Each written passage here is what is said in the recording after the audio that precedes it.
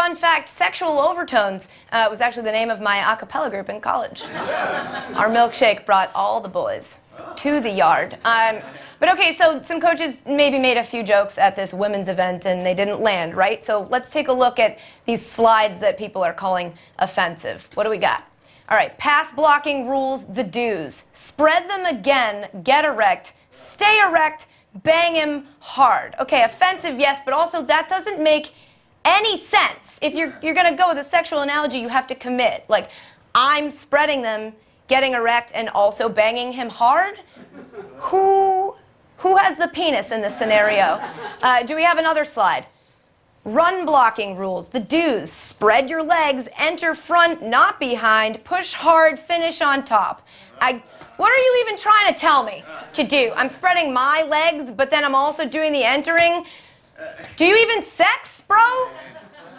As if these weren't stupid enough, Dumb and Dumber over here also rewrote the Aggies fight song, which they call a war hymn, to make it more of a war-her, if you will, for the female audience. This remix to Cognition features lyrics like, "We are putting down our dish towels and taking off our gloves. No more Lysol or Cascade.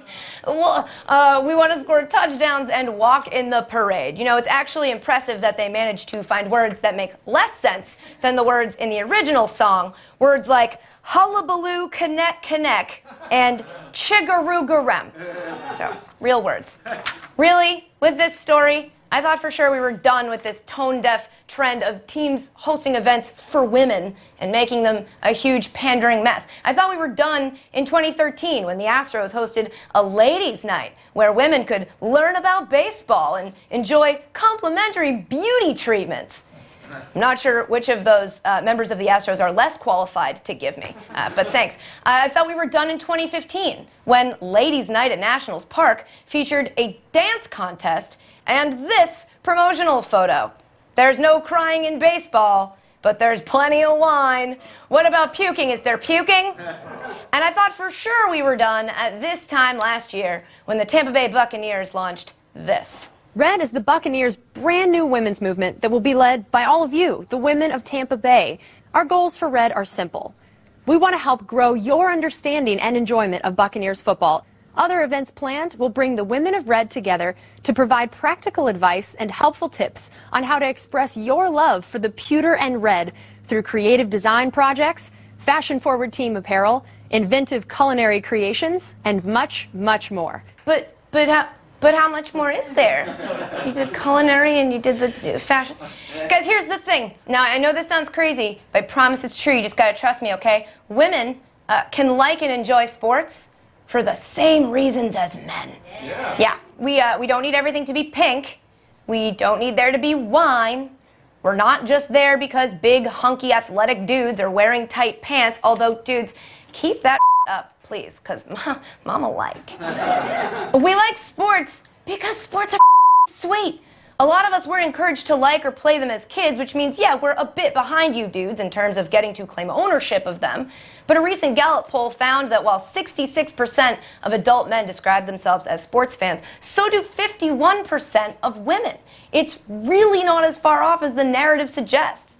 From a purely business standpoint, those numbers say to me that there are a lot of people, male and female, who aren't spending their dollars on sports. A smart team or university would try to get these people in the door and convert them into lifelong fans, not hand them a swag bag of Milwaukee Brewers underwear, mansplain what a play clock is, and hope they're too dumb, drunk, or full of finger food to find the exit. A smart team or university would try to educate all of their fans, male and female, because while there are women who don't know the ins and outs of every sport, there are also plenty of men. Trust me, a lot of them work in this industry. A smart team or university would make their fans, male and female, feel respected and welcome inside their stadium, not do this. Because what this says is that there are sports fans and then there are women, and the women are only here for the free wine. And I get it. I get how it might be hard for men to understand what it feels like to identify with a community while consistently and repeatedly being told by that community that you're not a part of it. I'm being serious. I really do get that you can't see where we're coming from, because sports have always been a really welcoming space for you guys. So I figured the best way to explain how it feels to be, reduced to a bunch of stereotypes you may or may not even identify with would be just to show you. Men, dudes, homeboys, round up your wolf pack and join us for Men's Night at the Ballpark. We've got everything that guys like you love, or at least you would love if you weren't so damn afraid of commitment. Take part in one of our burping contests. Play a game of pin the boob on the boob. Stuff your face with all-you-can-eat buffalo wings wrapped in bacon, deep-fried and covered in cheese. Then wash it all down with an IPA no one has ever heard of. The event will also feature a special information session where women will teach you how baseball works in a language you can understand. In baseball, the playing field is made up of 4 bases. You've got first base, which is, Then you've got second base, which is third base, which I think is. Then head out to your seats and enjoy the ball game.